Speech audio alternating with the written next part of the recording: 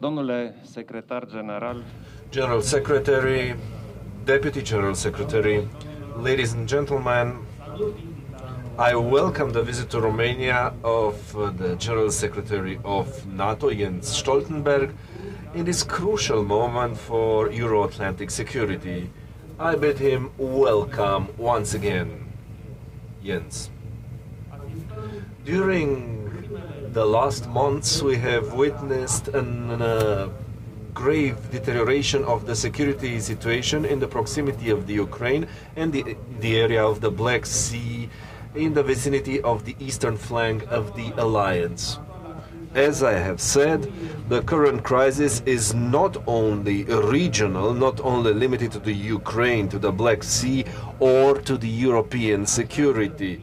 This crisis impacts the security of the entire Euro-Atlantic space.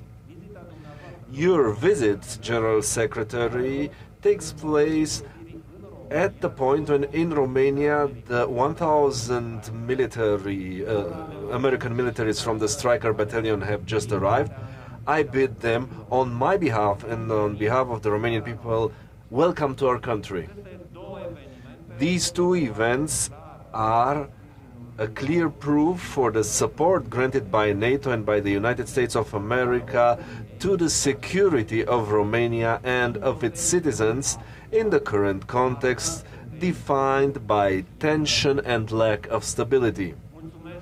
I thank once again President Biden for this very clear proof of solidarity on behalf of the United States as main ally and main strategic partner of Romania in the context of the efforts to consolidate the discouraging and defense posture on the eastern flank of NATO.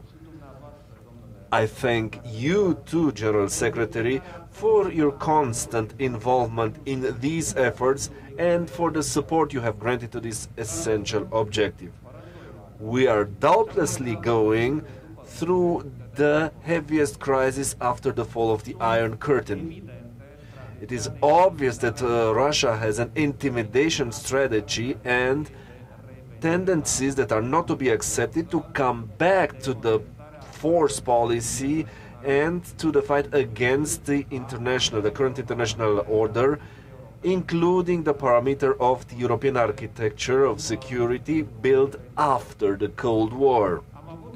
In this context, we had an in-depth discussion with the General Secretary concerning these developments and the measures that NATO and the allies need to take in order to protect and maintain Euro-Atlantic security.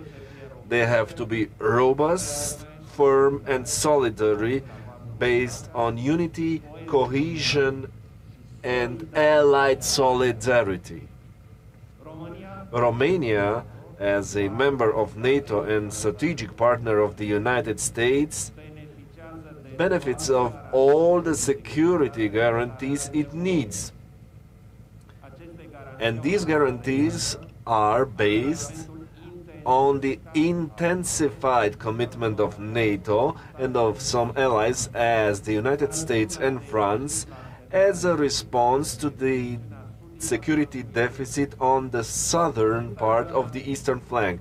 This involvement and this manifest solidarity bring consistency and an enhanced credibility to the collective allied effort to enhance our security of all.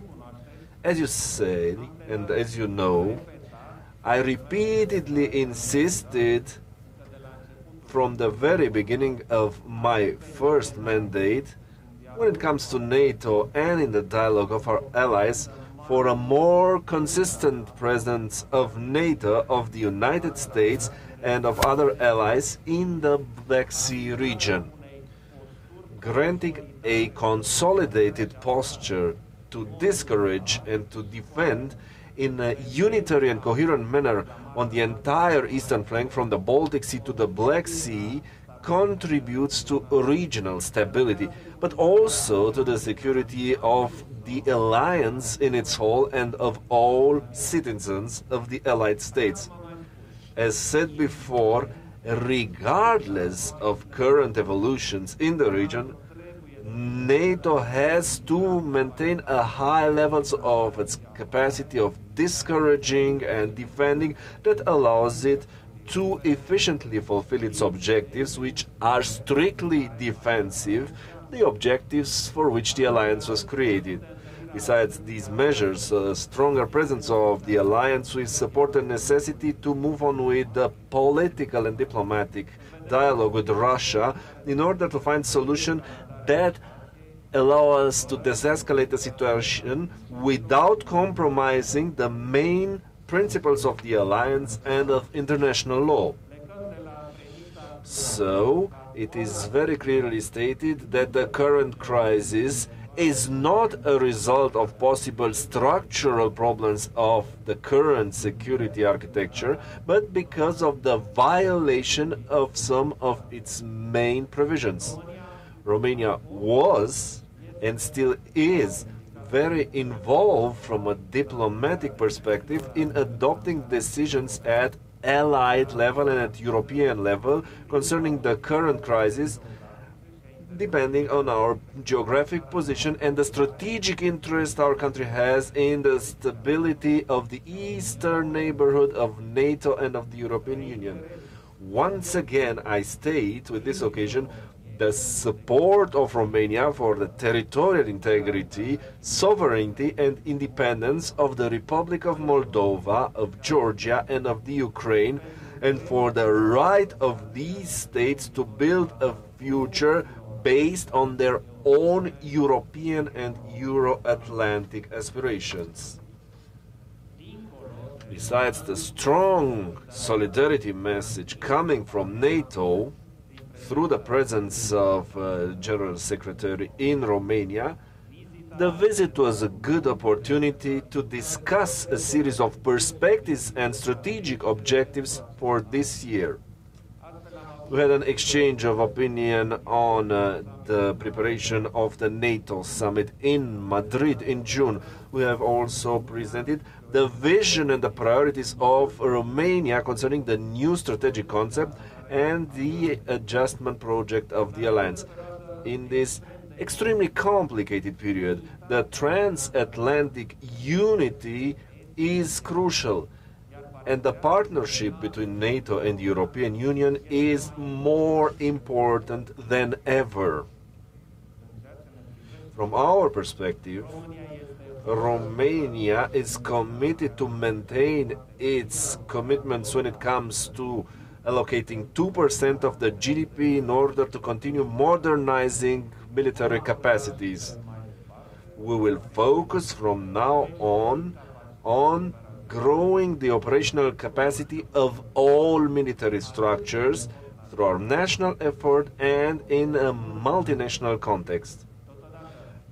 An enhancement of resilience at the level of military structures and of public institutions and of society as a whole represents an important, one of the main directions of action which is subsumed to the implementation of the national defense strategy of our country. General Secretary, thank you again for coming to Romania, and we're glad you made it today with your team to come to Romania here at Mihail Kogălniceanu at a military base. You have the floor, Jens.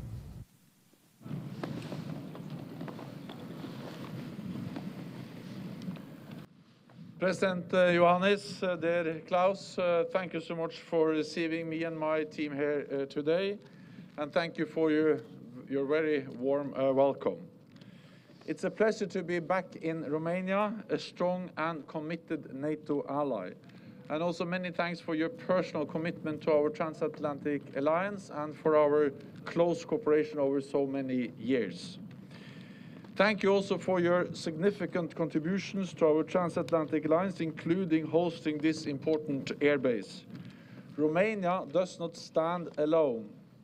Fighter jets from Germany and Italy are here to protect and to defend all allies and to help to keep your skies safe. And today, Spanish jets will arrive in Bulgaria to reinforce NATO's air policing mission there. As we speak, 1,000 US troops are deploying to this base, bringing the total number of US service members to almost 2,000 at this base. This is a powerful demonstration of transatlantic unity and North America's ironclad commitment to the defense of Europe.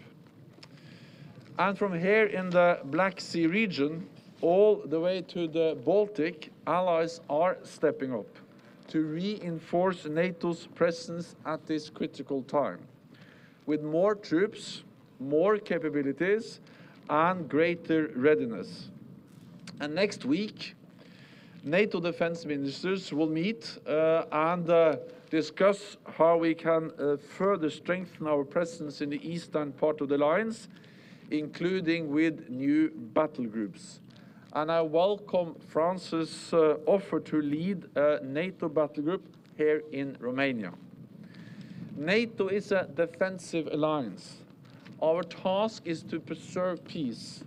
We do that today by making sure that there is no room for misunderstanding or miscalculation about our commitment and readiness to protect Romania and all other NATO allies. This is even more important in light of Russia's unjustified military buildup in and around Ukraine, including in the Black Sea region. The Black Sea is a region of vital strategic importance to NATO.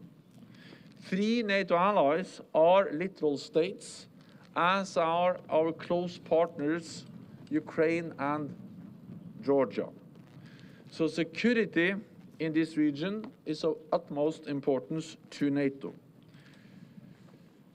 We are committed to dialogue and to find a political solution. I have reiterated my invitation to Russia to meet again in the NATO-Russia Council as soon as possible to address the crucial issues for European security, including risk reduction, transparency and arms control. But NATO will not compromise on core principles: the right for each nation to choose its own path and our ability to protect and defend all allies. There will never be first-class and second-class members of NATO. There are only NATO allies, united as one. So, Mr. President, let me once again thank you for hosting me and for your strong commitment to our alliance. This is especially important as we face a crucial time for European security. So thank you so much. Stimați colegi, urmează sesiunea de întrebări. O să vă rog să vă prezentați. Ladies and gentlemen, Q&A sessions. Please introduce yourself and tell us who you want to ask. All right, I'm going to go down a little bit because I'm as tall as the Secretary General. First of all, gentlemen, thank you very much for taking my questions. First of all, to the Secretary General, you've spoken in the past couple of days about how dangerous the situation still is with Russia right now. How big do you see the risk of a further Russian invasion in Ukraine? And then secondly, how important is the deployment, thank you, how important is the deployment especially of US forces here to show America's commitment to NATO's eastern flank? And to the President, the same question also, how important is it for you to have additional American forces here on your base, in your country? And then second of all, there's very few countries actually that have become more important in the NATO alliance in such a short time as Romania has. How do you want to further integrating into the alliance and also continuously upgrading your military capabilities? There is a real risk, because what we see now is that the military buildup in and around Ukraine continues. So there is a real risk for a new armed conflict in Europe. The number of Russian troops are going up and the warning time is going down. At the same time, we don't have any certainty, and therefore we continue to reach out to Russia to call on them to de-escalate and to engage in good faith in political dialogue with NATO and the NATO allies. There is a risk for a full-fledged invasion, but there's also a risk for other types of aggressive actions, including attempts to topple the government in Kiev, hybrid cyber attacks, and many other types of Russian aggression. There's no certainty, but what we know is that the military buildup continues. We have seen the threatening rhetoric from the Russian side, and we know that there are many Russian intelligence officers operating inside Ukraine. And then, of course, we have the track record of Russia using force against Ukraine before. So the combination of military buildup, threatening rhetoric, and a track record of using force against neighbors, of course, that's a reason for being seriously concerned and being vigilant and ready also to react if they once again use force against Ukraine. That's exactly why the presence of NATO troops here in Romania is so important, because that sends unwavering and ironclad message of alliance unity, that we are here together, that we stand united. And of course, the presence of US troops at this base in Romania sends a very strong message of US, North American commitment to European security. So therefore, it was great to meet the US troops today from the Striker Brigade, to talk to them. And they are professional, they are committed, and I'm extremely grateful for the service of all the US servicemen here in Romania. Thank you for your question. I think the fact that we have all these men and women you see here today in the Mihail Kogălniceanu base in Romania is extremely important. It's extremely important for Romania, but as I said before, it is extremely important for the entire alliance. Because one of the strategic objectives of the alliance is to have a strong eastern flank. A strong eastern flank building up a strong defense and a strong deterrence.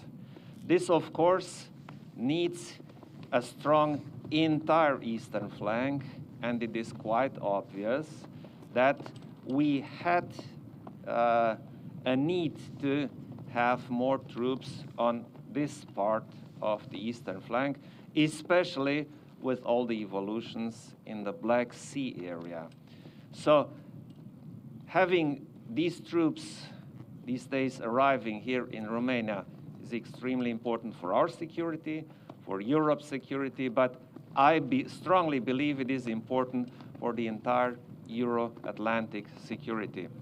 You mentioned the role of Romania, and I appreciate this because fact is Romania underwent a significant transformation over the last years if it comes to its stance in the alliance and the way we see the Euro-Atlantic security, the way we act in NATO, and the way we want to evolve.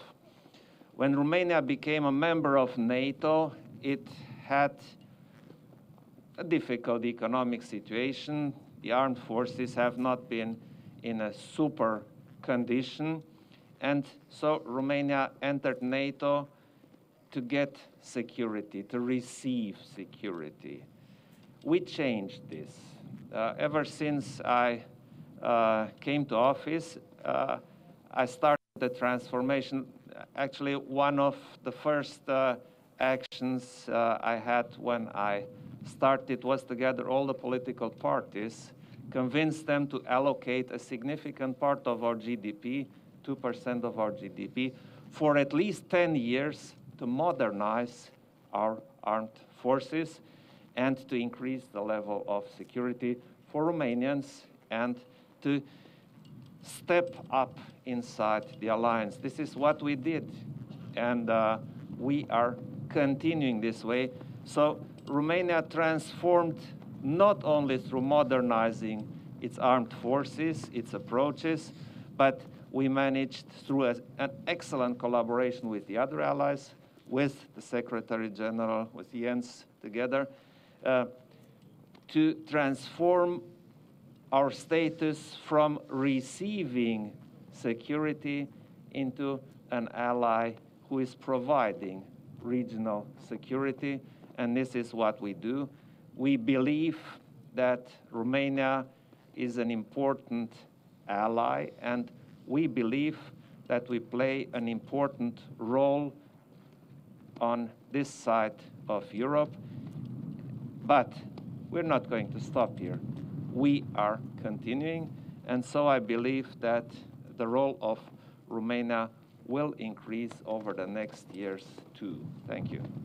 Thank you. Cristina Cilacu. Cristina Cilacu, Digi24, domnule secretar general Digi24, Mr. Stoltenberg, yesterday during a press conference you had a discussion with the British Prime Minister on the troops in the Baltic states, in Poland, and you said that there is an intent for the area of the Black Sea.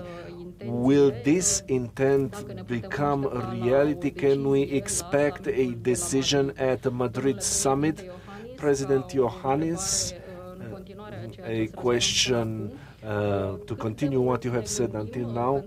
How much do we think, because it's part of security, how much do you think about infrastructure? We need infrastructure for the NATO troops to move, as we see today. Will Romania have further investments in this area of infrastructure as well? Thank you. I think we need to distinguish between the immediate need to increase our presence in the eastern part of the alliance, and we have seen that NATO allies, the United States, the United Kingdom, and other allies have stepped up and deployed more forces to the eastern part. We have seen Italian troops here today, and many other countries are doing the same. That has already taken place, and we continue to reinforce our eastern flank with more ships, with more planes, with more troops. And we are also ready to quickly reinforce if needed. We have increased the readiness of the NATO response force, and we can deploy more forces on short notice if needed. So that is what we have done already. Deployed more troops and increased readiness so we can reinforce quickly. For instance, the United States has announced that they have assigned 8,500 extra troops to the NATO response force, so they can be easily and quickly deployed. Then we are, on top of that, we are also assessing whether we should adjust our more longer-term presence in the eastern part of the alliance. And that includes a battle group in Romania, but also perhaps battle groups in other parts of the southeast of the alliance. This will be discussed and addressed at the upcoming NATO Defense Ministerial meeting next week. And I expect that ministers will agree to further start the planning and to address the scale and the scope and the details about how to deploy a battle group, what kind of battle group. And then I expect that the final decision will be taken during the spring. Yes, we have already increased our presence. We see it here today, more than 2,000 US troops, Italian, German, and others. We have seen the willingness of France. I think that on top of the more urgent and current increases, there will also be long-term changes, including a battle group in Romania. Infrastructura este. The infrastructure is vital, it's crucial. If we want to have regional and Euro-Atlantic security, mobility is very important. It is obvious that we need performant infrastructure in order to allow the entire logistics accompanying forces being developed. We need infrastructure to move the personnel easily from one part to another. We need infrastructure, military infrastructure, and we're working on it since 2015. But it is very interesting, and today I had the opportunity, I have discussed it with the General Secretary, the works of military infrastructure which did not take place under the banner of NATO lately, and we think that it is very important in order to enhance the efficiency of the entire military mechanism of the alliance to invest in infrastructure. If you think about more concrete things, there are specific types of infrastructure that support logistics, for instance, fueling, or others which are crucial for normal functioning. If we are speaking about cybersecurity, it is obvious that we need a very serious investment in this type of infrastructure. Everywhere we need, on one hand, to invest in the development of our military capacities, but on the other hand, in infrastructure. Romania has understood this. We have a very important plan to develop infrastructure through the National Recovery and Resilience Plan, but also through usual European funds and from the national household. The government is working on all these aspects, and I'm sure that the progress will be seen shortly. Isabel Coles from the Wall Street Journal. Could you update us on French plans to send reinforcements, and are any other and plans by other NATO members to do the same? And how long do you expect these reinforcements to be here? Again, I think we need to distinguish between two things. We have already increased our presence in the eastern part of the alliance with thousands of troops. United States, United Kingdom, other allies have deployed.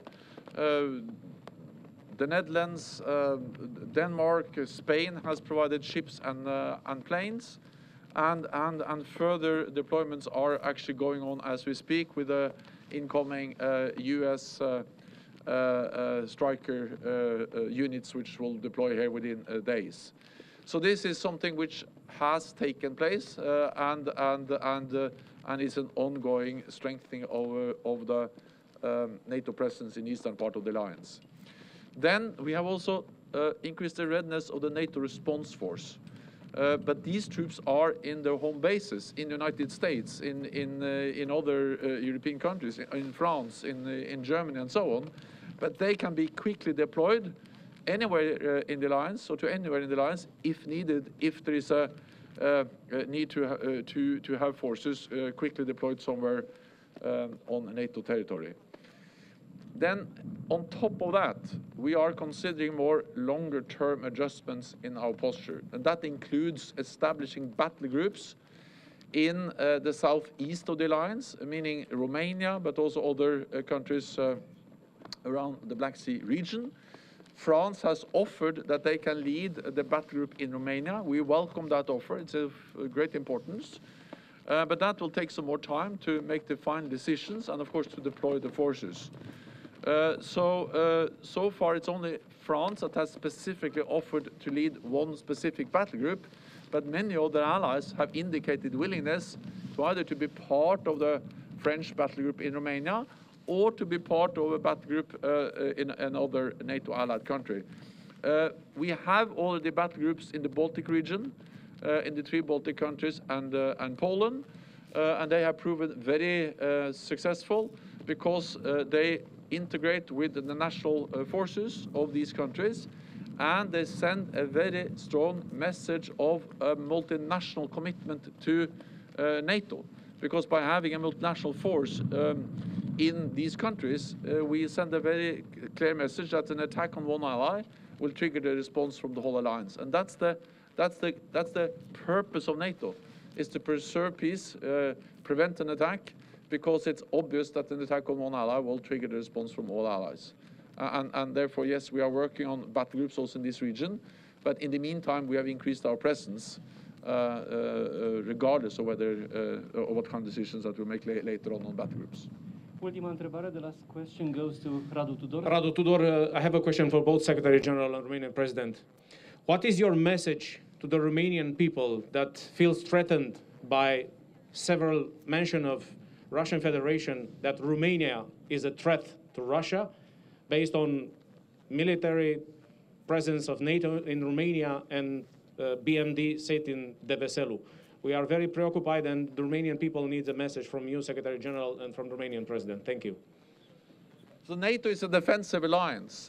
NATO is here to preserve peace, and NATO is, has proven for more than 70 years that we defend, we protect, but NATO, of course, remains a defensive alliance. And when it comes to the ballistic missile defense site in Romania, that is also a defensive site, and it's about addressing missile threats from the south. So this is not any kind of offensive systems which are part of the missile defense site in Romania. I think there is no doubt that what we see now is that Russia is the aggressor. Russia has actually invaded and taken a part of a neighbor, Ukraine, illegally annexed Crimea. They continue to destabilize eastern Ukraine through the separatists in Donbass. And now they have built up more than 100,000 troops, combat-ready troops, in and around Ukraine. And the build-up continues. So there is no doubt that, in a way, the aggressor we see now is Russia, and we have to make sure that we provide support to our close partner, Ukraine, but at the same time that we prevent any misunderstanding, any miscalculation about NATO's readiness to protect and defend all allies. And by doing that, we are also preventing any attack on any NATO ally country, including, of course, Romania. Vreau să fiu foarte explicit. I want to be very clear and very explicit. România este foarte bine apărată. Romania is very well defended and it has all security warranties. No Romanian needs to be afraid, but we have to know where this security of ours is coming from. What are the security warranties? First of all, our armed forces, which have enormously developed during the last year, are very well trained, and they are trained for any type of scenario. Moreover, Romania is part of the NATO alliance, the strongest military alliance that ever existed throughout history. In order to support us, behold, we have these militaries we have greeted here today at the base of Mihail Kogălniceanu, and there are others that came from strategic partner states, from our allies, to work together with Romanian military. It is obvious that NATO is a defensive alliance, purely defensive. We do not want to attack anyone, we do not want to invade anyone, but we want to grant security for our states and security for our citizens. This is what we are doing.